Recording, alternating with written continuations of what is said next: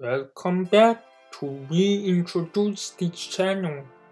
This is Saliology, where we not only learn how you impact the ocean, but how does the ocean impact you in return. We are going to look at the epipelagic zone. That is the topmost layer of the entire ocean. There are two essential phenomena that highlights this zone. The first is the visible light spectrum. The second is the microbial loop. When talking about the visible light spectrum, I'm talking about rosy beef, or red, orange, yellow, green, blue, indigo, and violet, and how it interacts with the ocean.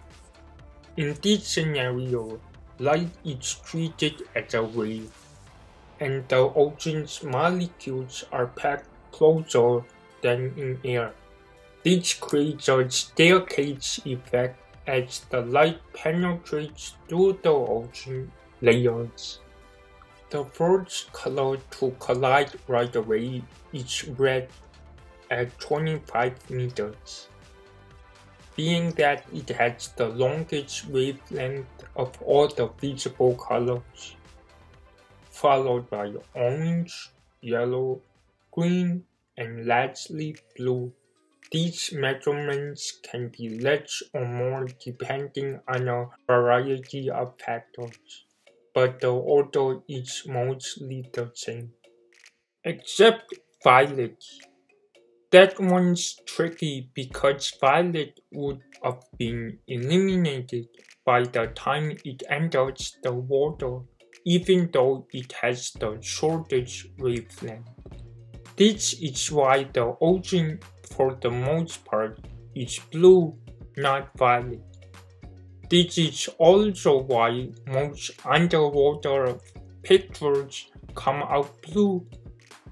You can combat this by adding a light source, such as shining a flashlight or putting on flash, or just let AI do it for you.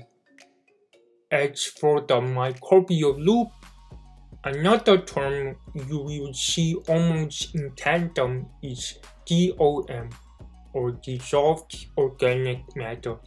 You start off with the phytoplankton that gets their energy from sunlight.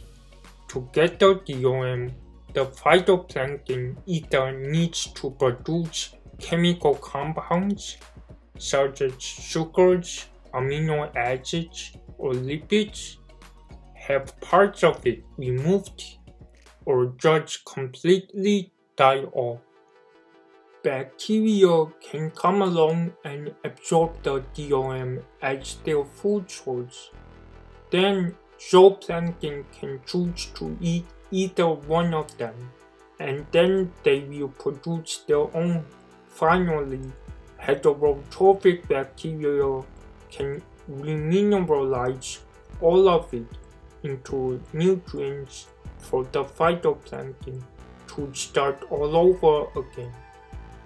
Generally, it forms a loop, but more often than not, it crisscrosses. This is usually as far as the everyday person will go due to depth and the temperature starting to drop, where you need to trade your snorkeling wetsuits for scuba dry suits. The next layer we will go over is the metropelagic, as we go from light to dark.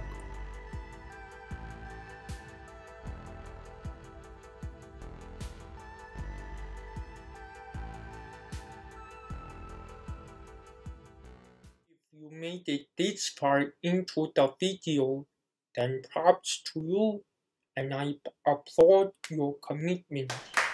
As a gift to you, I offer you to email me any questions that you have about this video, marine science careers, or any other thing, and I will reply to you ASAP.